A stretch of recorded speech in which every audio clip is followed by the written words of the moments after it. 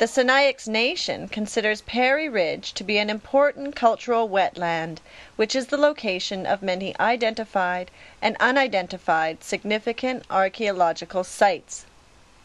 Perry Ridge historically has been a source of many traditional medicinal and dietary plants and herbs for the Sinaiax people, including the now nearly non-existent camas, the tiger and glacier lilies, Indian potato, wild strawberry, huckleberry, and more.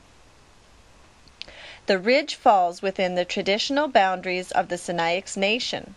The Ecological Reserve would protect the spiritual and cultural integrity of that land and water.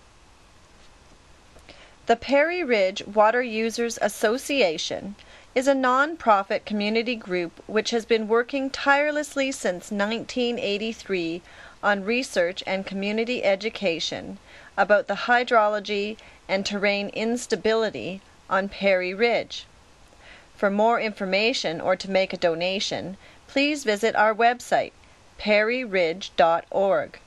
You can find our online petition there, or you can sign the hard copy and add your voice to the 1,000 plus names already there.